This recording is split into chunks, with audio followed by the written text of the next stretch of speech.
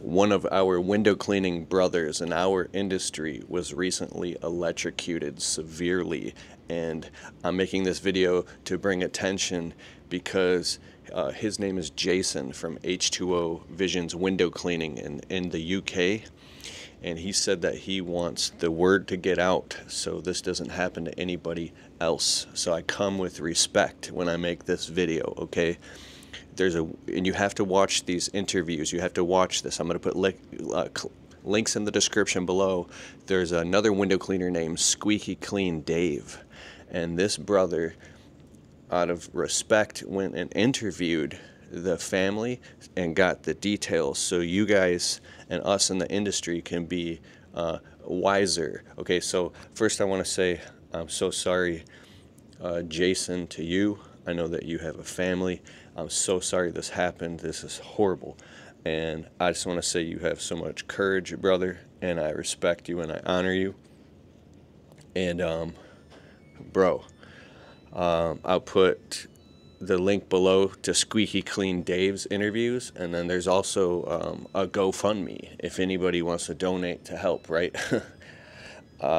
So, electricity is no joke. I've had my own scare in running with electricity that I'm not even ready to talk about, and it is terrifying. I've spoken to journeyman electricians, pole climbers who work on power lines. I've spoke to certified arborists. I've watched tons of videos on electrical safety training, and it's a silent killer.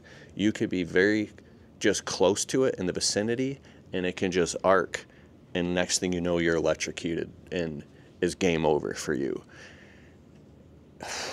So I'm not going to talk too much about this, but I'm going to put links in the description below. If you're a window cleaner, I don't care, it doesn't matter if you're a newbie or if you're a pro, it's very important to pay attention to this stuff. And so I'll put all the links below, okay? Remember, a water-fed pole conducts electricity. It doesn't have to be a metal or aluminum. Even if it's a water-fed pole, it can conduct electricity, and electricity can arc and jump from a line that's even a couple feet away and come down the pole. So I don't even go near electrical lines. I ain't even going near them. I don't care how experienced I think I am. If there's an electrical line, I'm skipping it, bro. All right, it's not funny. This is very serious, and it's very sad. It's just that it's very serious, okay? Check out the links in the description below, and I hope that serves you.